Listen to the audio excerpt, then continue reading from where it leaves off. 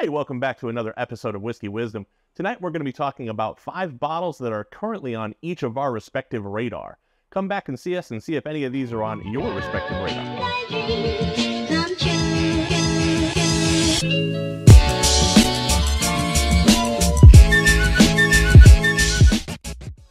All right, guys, welcome back. We're excited for this episode. If you haven't yet, check out our socials in the description below. Subscribe if you haven't. Consider it, please. And today, we are actually not going to be getting hammered. Right? No, so hopefully. Well, not on this episode. Maybe not until after we're done shooting. Right. Today, what we're going to do is, this has been a thing that's been going on for a while. We haven't done one yet. I thought it would be interesting to do, where we go over 5 bottles of different topics. And the first topic would be daily drinkers. Daily drinkers. Daily drinkers. So what is your current daily drinker right now? Well, I've got to tell you, I've been sipping on This is such a great daily drinker. Weller Special Reserve. Now, I know a lot of you out there can't find this. I get it. If you can't find it, it's hard to be a daily drinker. However, we've been able to find it pretty easily at one of the stores near us. Dunkin' Corners, right? That's the one. Dunkin' Corners package store. Shout out to Robert. If you guys are in our area, go see him. Great guy. Helps us out quite a bit. And yeah, they've got, I went and got one. Actually, this is my bottle. It is your bottle. Yeah. Mine is about that full. Yeah, I went and got one last night. And it's interesting because you told me initially that this is a mixer, not a sipper. So that's what it was, what people thought it was until it got a following. And until they learned better. Right. They just thought it was a mixer. Sometimes you've got to learn. But I've been sipping on this, usually neat, sometimes over a cube. Don't shoot me. Really? Dude, okay. Enjoy it how you want to enjoy it. Like, I don't care. I hear you. Put orange juice in it if you want. Oh, don't do that. Don't put orange juice in it, people. No, yeah, but I've been sitting out on my back patio at night with a nice spicy cigar, having a nice blend of this, and it really fits the bill. To me, this was like a really spicy bottle, so I'm surprised you would want to pair that with something so spicy. Well, it's got, so being weeded, it's got the sweet front end, spicy backside. Fair enough. Do I have the Legends weeded? I don't think I do. We do. I do. Yes, we do. Yes, we do. Well, I know you do. I don't know if I had it. No, you do. Yeah, I know. I remember buying it. Yep. That one's, I think the Legends is sweeter than that. But this, I like this bottle. I don't know if it would be on my radar. I got 2, actually. My current daily sipper is Woodford Double Oaked. Do you want to hear something funny? Okay. I've never tried that. Get out of here. Never had it. Kidding? I have had your other bottle that's tied with this one, but I have not had this one. Wait, what do you mean my other bottle that's tied with this? You got a bottle off camera. Oh, You said it was tied with this for your daily drinker. I have had that one, and I enjoy it also. This one, I have not tried. That's so funny to me. So I was there's a bourbon bar that's actually near our area. And I went there on a date night and asked for an old fashioned, and it was one of the best old fashions I've ever had in my life. You know what's funny is I browse YouTube whiskey videos all the time now since this is our life. And I was 2 or 3 different whiskey channels, both touted this. This is the Double Oaked, right? Yes. The Woodford Double Oaked as a great bourbon for cocktails. Okay, that's interesting. But anyway, so, and I asked her, it was so good because I've had a million old fashions, a million different types of bourbon and old fashions, including the greatest old fashioned ever made. Up here, people. Yeah, if you want to check it out. And I asked her, I said, what did you mix? Because I didn't specify, just to give me an old fashioned. Sure. And she told me when they don't specify, I always use a Woodford Double Oaked. And I was like, give me a shot of this neat, and fell in love with it. I had never had it I've had millions of Woodford Reserves, but not the specific Double Oaked. So why I like this bottle, I actually have like 4 more bottles behind me of this. Wow, you have backups to your backup. Well, I do, because what happens is I always enjoy something and then it just goes away, or they stop making it, or it goes to like $1 million a bottle. So yeah, so why I like this so much and why I would consider it an easy daily drinker is because it's reasonably priced. You can find this in our area between $49 and like $50 and $60. Sure. And it's very findable, very findable. But I make a note that if I open one, I buy another one, because that's literally how much I enjoy it. Now, real quick, because I'm sure we're running short on time, the other one I would say is a close second would be the Rare Breed. This is really findable for us. I've heard some people say that it's not. I think this, during COVID, this was a lot harder to find, but I think this is pretty findable for everybody. Yeah, when I first started thinking about whiskeys and bourbons, this wasn't as findable. It seems to have come around lately in our area. Yeah, I would agree. But if I were to pick one, it would definitely be this, just for the findability cost and the flavor. And we're going to have you taste it. Absolutely. Before today's over. So, all right. That's our daily drinker. We're going to move on to the next one. Mixer. Cheap mixer. So where are you going with that one? Where am I going with cheap mixer? Mixer. I don't make a lot of cocktails at home yet. I don't have a lot of the accoutrement. I'm just getting into the bourbon life. So mostly what I mix with is ginger ale or Coke. And what I've been doing that with is, and if you've seen our first episode, you know what it is. Yeah, come on. Yeah. Makes a great bourbon and Coke, better than Jack Daniels. Go see our episode. I'm telling you, I love it. This was, I believe, the first episode we published publicly. We did a couple episodes prior to launching, and this bottle, I mean, I don't know if you can see. I think I have a replacement. I hope I do. Do I have a replacement over there? You do. Continues to impress me. Not only that, now I can appreciate this is probably a local thing for us. I don't know how widespread this is. It is a Georgia thing. It is. What I can tell you, though, is at least 2 times at Conley's and Cork and Keg. Okay. Somebody walked up to us and was like, "This is a great bottle." Have you tried the Steve Rickman? Yeah. And we've heard that. The lady at Conley's was like, "Yeah, come on." Remember? Yeah, come on. Yeah, so this bottle, I have to agree with you. So cheap. $24.99. $24.99. 25 bucks? Okay. Yep. I agree with you. Go ahead. My wife actually enjoys this. She was a high school drinker of Jack Daniels and has switched over to Yeah, come on. Yeah, it's a great one. Mine is pretty common, Evan Williams. I mean, you can see how much I've used. I actually have the larger bottle too. The old standby. This is a great, really cheap mixer. I think for the large bottle, I paid $22, I think. And then Turkey 101, pretty standard. Both old standbys, yeah. You know, these are higher proof, got some good flavors. I've heard Old Grandad 114 is a great cheap mixer. I do have the bottle now. Coming soon. But I haven't tasted it yet. Still closed. I'm really excited. So maybe Old Grandad will sneak in. Maybe. On the next one. But anyways. So what I'll say about these two is, I believe the last old-fashioned you made me since the $200 old-fashioned video was with Evan Williams Bottle and Bond. I'm sure it was. And I enjoyed it quite a bit. And I like Wild Turkey 101 over ice. Yeah. Love it over ice. Yeah, okay. I do. Wild Turkey 101, and again, it is very findable. I think the price is like slowly creeping up on it now. Still great though. But definitely a staple. It should be a staple in anybody's collection. Yep, honestly. agreed. Everybody should have a bottle of Wild Turkey 101. Most definitely. All right, so that's the cheap mixer. We got to do another jump cut. You ready? Maybe we can snap.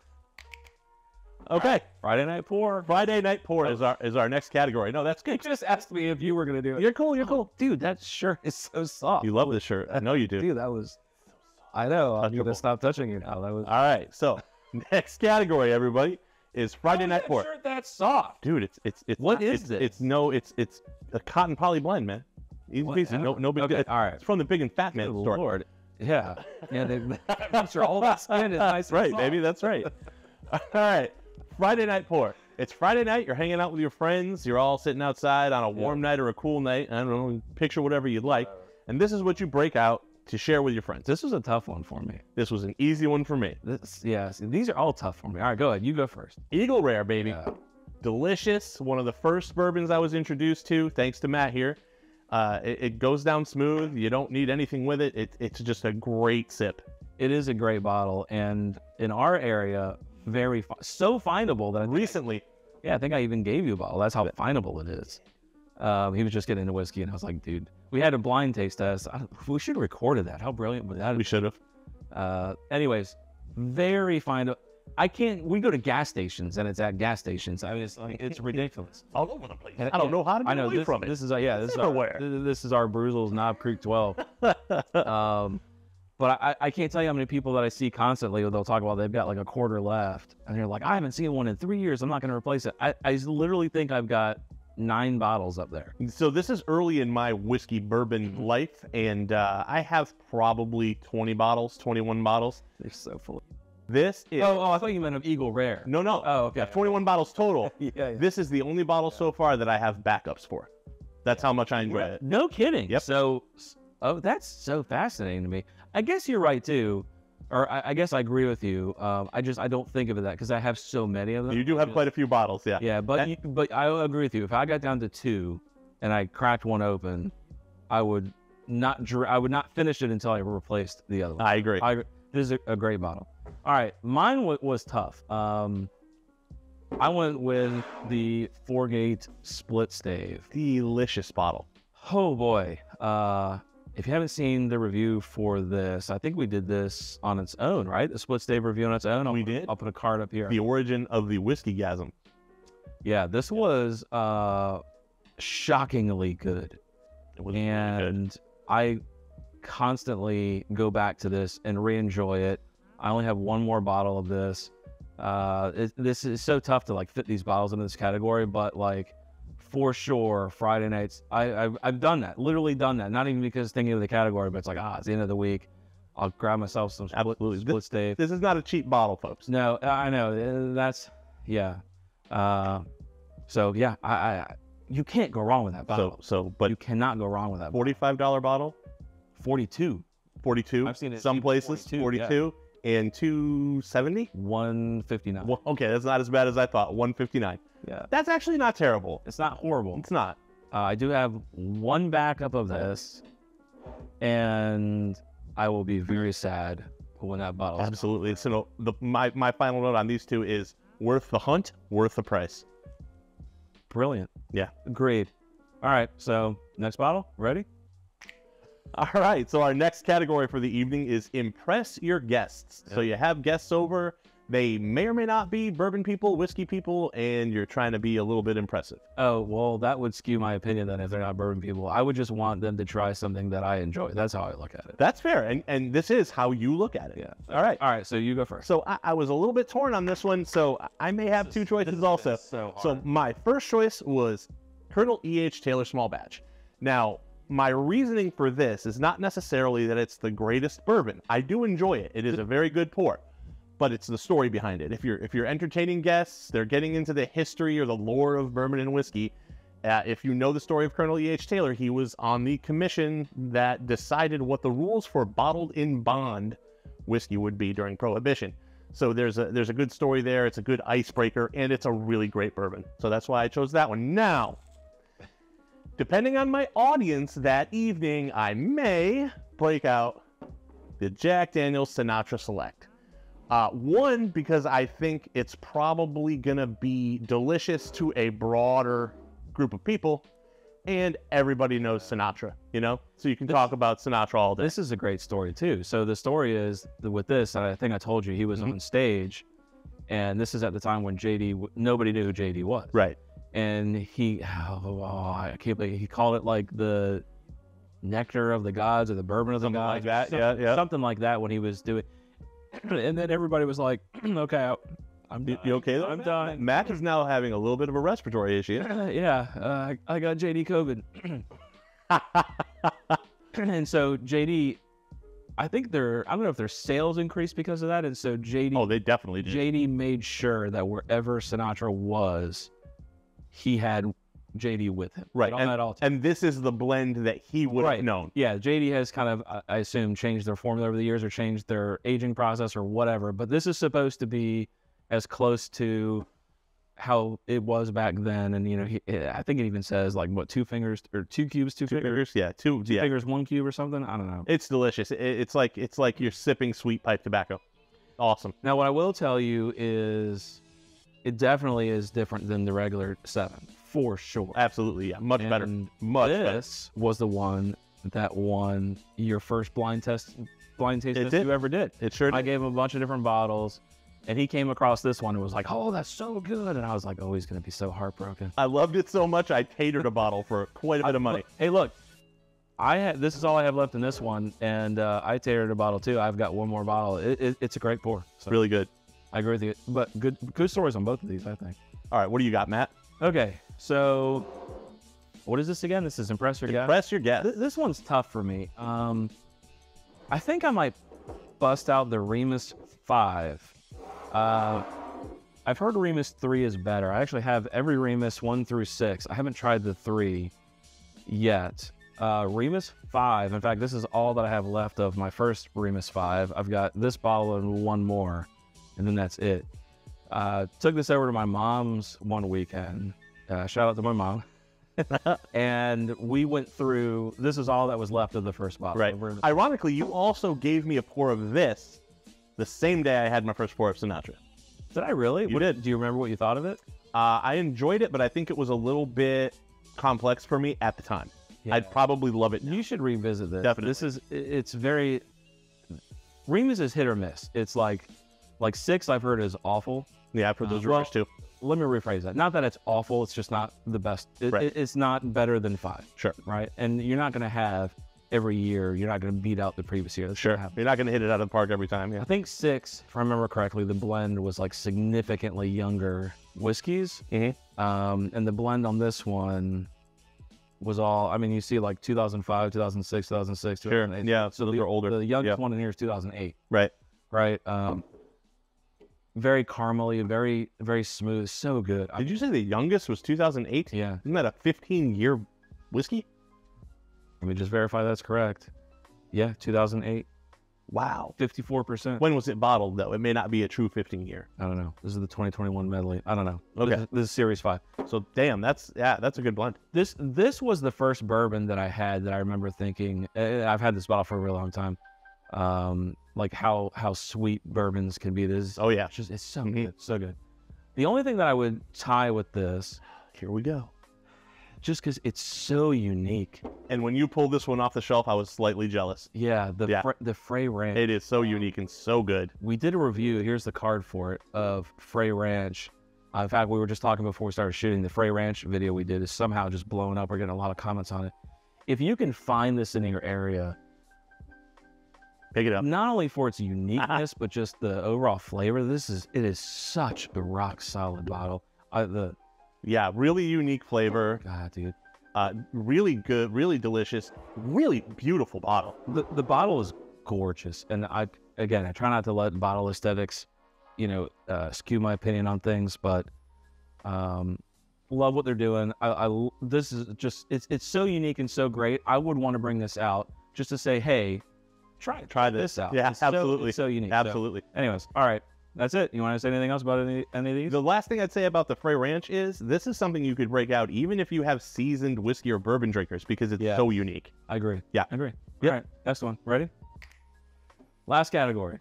Yeah. Special occasion. Special occasion. Where am I? What are we doing? Special occasion. So I'm going to start with something. He busted my balls off camera. I really did. For about 10 minutes because I picked something that I thought was interesting, but it's not whiskey related at all, but it's definitely something I would do. You're going to put it on the table anyway. I am going to. All right. I'm doing it.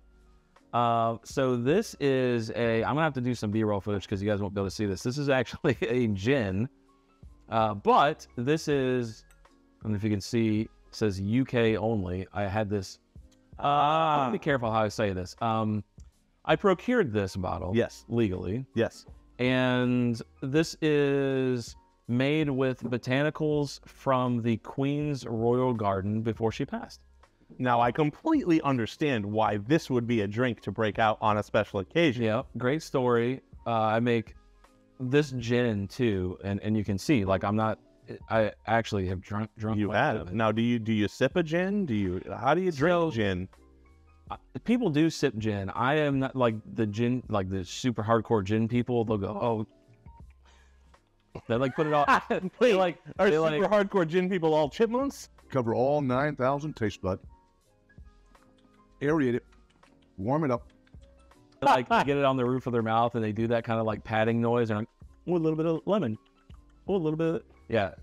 you should go watch how gin people. Coming soon. It's gin, yeah. Gin wisdom. Yeah. Yeah. Gin genius. Anyway, so I do sip it in the beginning because I want to experience because every gin, it's different botanicals. They're different as with any spirit. Sure. But anyways, great story. And this is a very, you can't find this bottle. I'll give it to you on the story. You can't find it in the U.S. at all. Yeah. And so this is like when people come over and they're like, hey, let me have a gin and tonic, or do you have any gin? Great piece to pull out as a special occasion to kind of talk about it. And fair enough. All right, I know it's not whiskey, so let's get back to the whiskey side. So this was so tough for me. What is happening? I don't know. This is really tough for me because we've got so many bottles that we haven't tried that I really want to get to. Some of them may fall into this category in the future. We just haven't tasted Right. them So, yet. but for now, and he's going to pull out a bottle that I agree with too, but I wanted to do something different. This is a, so I can Güero. pronounce that correctly, Güero. Güero. 17-year. You need to splice Chaz in here saying Güero. Yeah, exactly. This one is definitely an interesting bottle with an interesting story too. It was a guy who worked, I think, like collecting hay or weed or something. Something like that. Harvesting something. And the workers gave them the nickname Güero, which I think translates roughly, I'm not going to say what it translates to, but basically white boy. Yeah.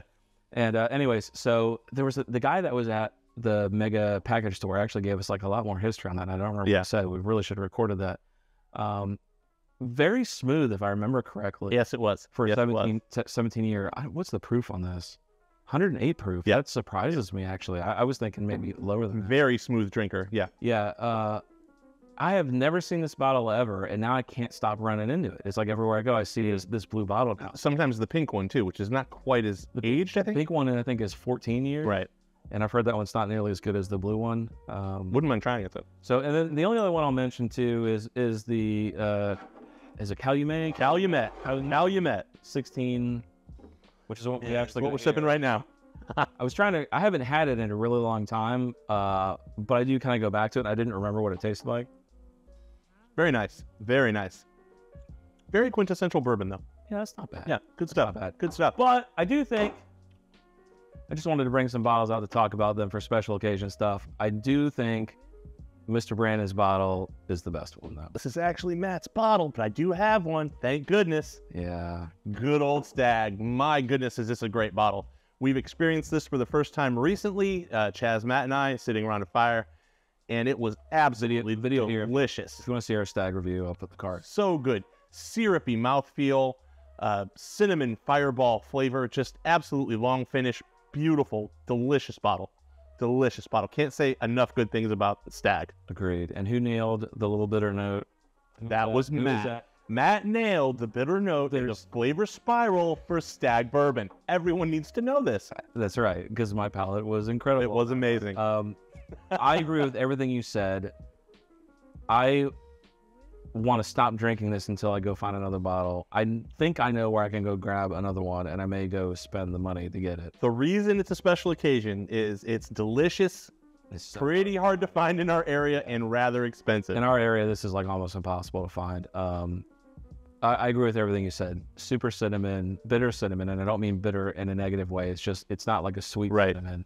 There's a little bit of this diluted, I think the way that I described it was like this diluted honey note on the end. Yes. That sort of turns into like a bitter, and I hate saying this, I'm just trying to give you guys a way to imagine the taste, like that aspartame bitter note that comes out of like that sweet, like on a diet soda or something. Like a sweetener, yeah. There's this little bitter note, like on the, like as you continue talking after you drank it, that just kind of pops up. Oh, all I can think about is the finish now, though, that we're discussing this bottle. Oh, what a great finish. But you know how to solve that bitter note, right? Like there's a solution to the bitter note for that. You Take another sip, baby. Absolutely. Take another sip. If you can find this in your area, if you can pick up a bottle, if you can grab a pour at a tasting or a bar, do so. You won't regret it. I always recommend that if you guys are interested in something but you don't want to spend the money, you can either listen to other people who have wasted or spent their money on it, and then you hear the notes that we described. If it's something that you're interested in, then you can maybe fork out the money for it. And somebody actually made a comment on, I think the Stag actually video, where he said that he found a place that would give him a $15 pour.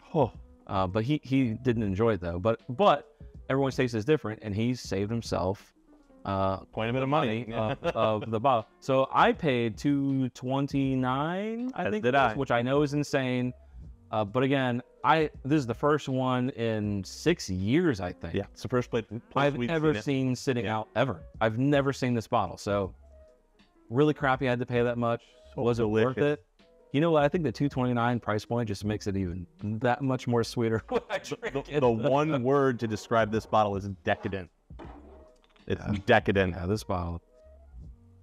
So good.